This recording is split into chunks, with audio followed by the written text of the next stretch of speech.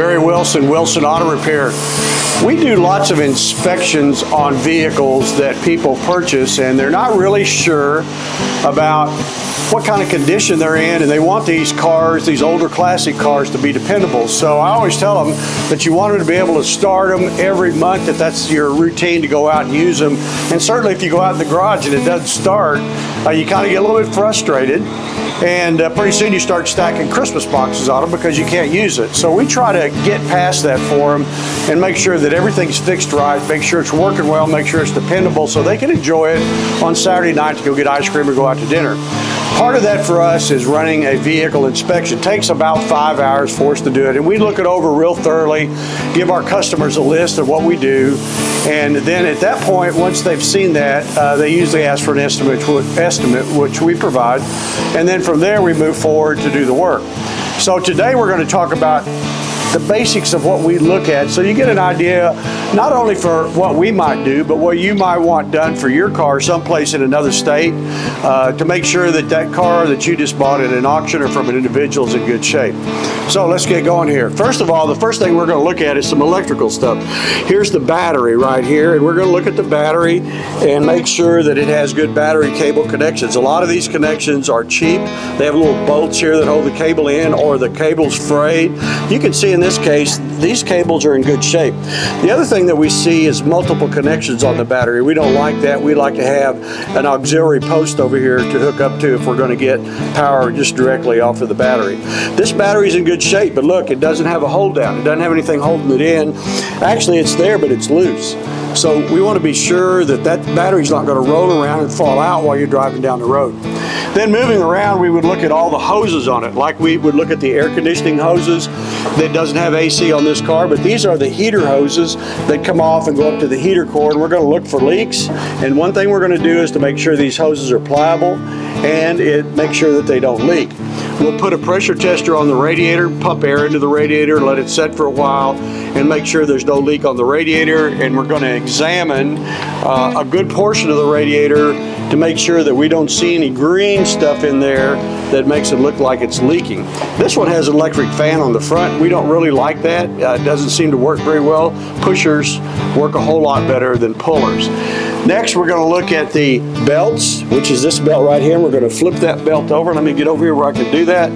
And we're going to see if that belt has any cracks on it on the underside, or if it has excessive wear.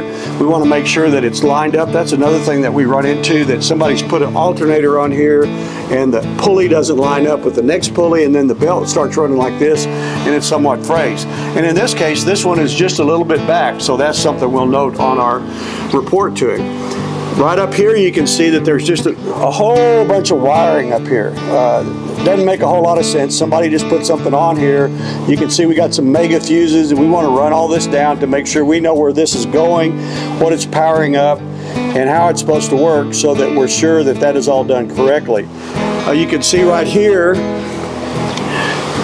this cable right here had this plastic on it, but look, it's too close to the exhaust and it's melted it. So we're going to have to figure out what's going on with that and find another way to route that around these headers.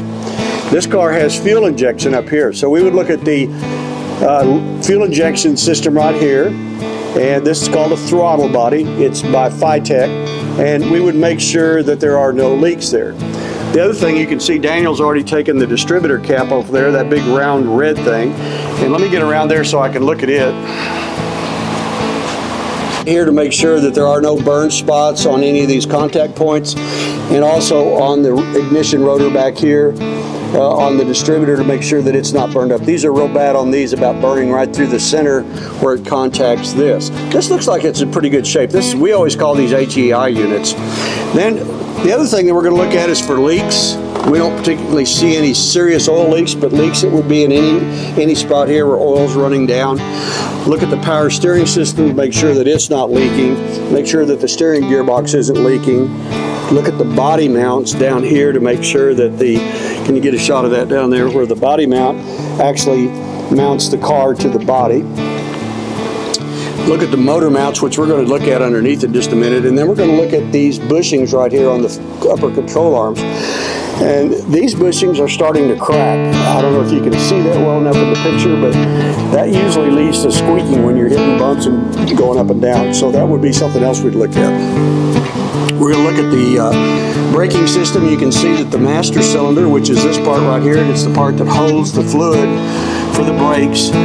It's got a little bit of dampness around here, not a bad amount, but usually that means the seal right here is trying to leak. So we'll look at that. We'll look to make sure, and this in fact is leaking. If you look in the back of this right here, can you see that real well? That master cylinder is leaking out the back, and it's going to drain into the brake booster and eventually cause the brakes to fail because it'll run out of fluid and the brake booster is not going to work. So that's something that we look at right there. We're going to look at all the brake lines.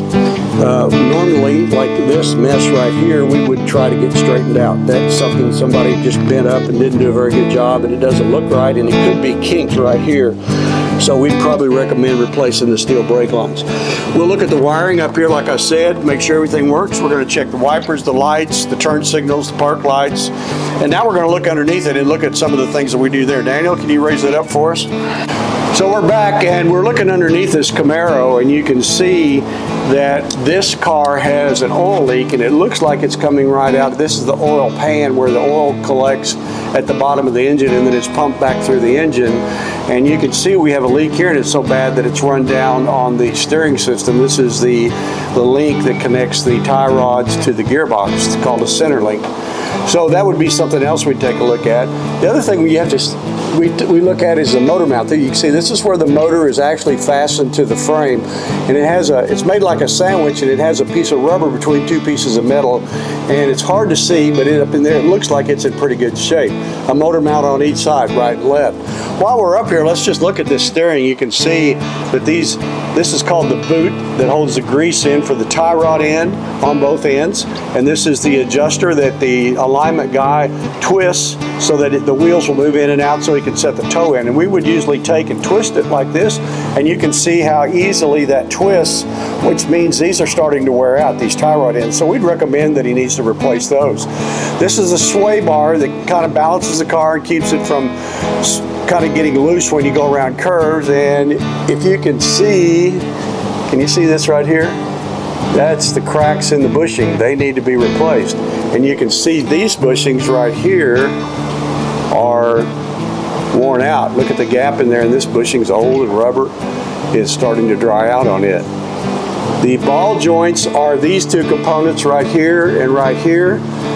You can see these boots aren't full, so that means it either needs to be greased or the ball joints are worn out. So we're going to take a look at that. And we're going to look right up here. You can see where the control arm hits the frame, that piece of rubber right there, we call the bump stops, worn out. Do we have a brake wheel? That off while we look. And over here at the steering gearbox, you can see it's leaking power steering fluid. This is what comes out right here and moves back and forth like that and makes the steering wheel turn. Or when you turn the steering wheel, it makes the wheel turn. I'll get that straight. And this is leaking fluid for the power steering, so we need to have that gearbox right here replaced. Now if we look underneath it a little bit further,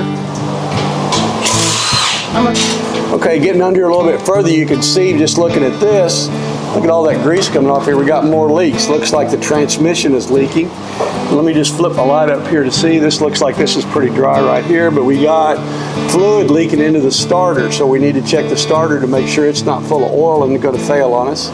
Looks like the exhaust is in pretty good shape. We're going to move on back a little bit. And this is the let's go around and shoot it from this angle. Okay, here we go. Now here's the rear axle that attaches the drive shaft right here to the transmission. And when you turn the drive shaft like this, when it spins, it makes the wheels move using the gears that are inside of this. So we're going to look at the springs and the spring mounts. They have bushings underneath them, and they're old. We're looking at the brake lines. We'll open those up to check them.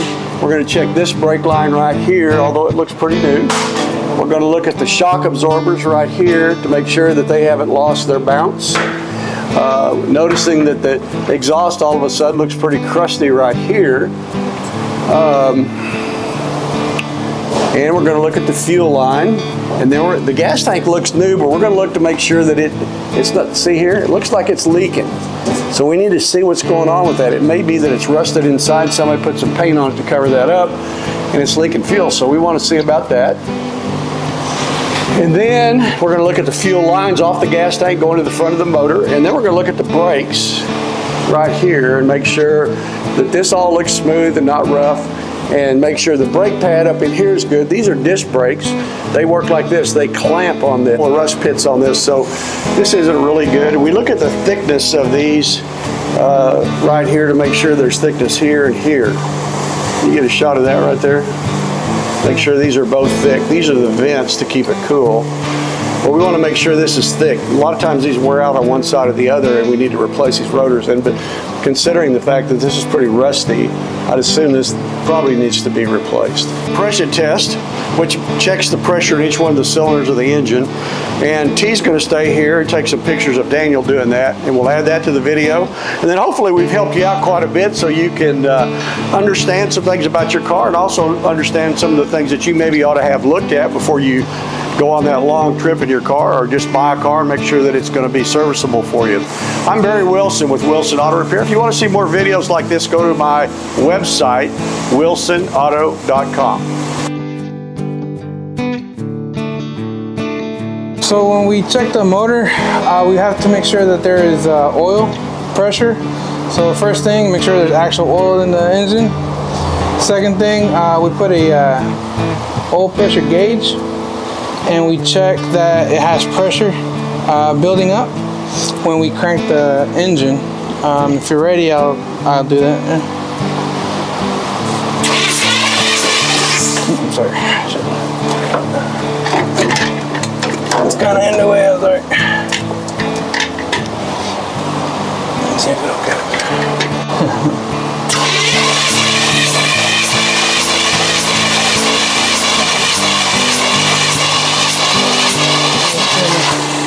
About it's 15 psi of pressure. Next thing we want to do is the compression test to make sure that the engine has compression. That's where it'll start. So we hook up this gauge here, and we do about the same thing.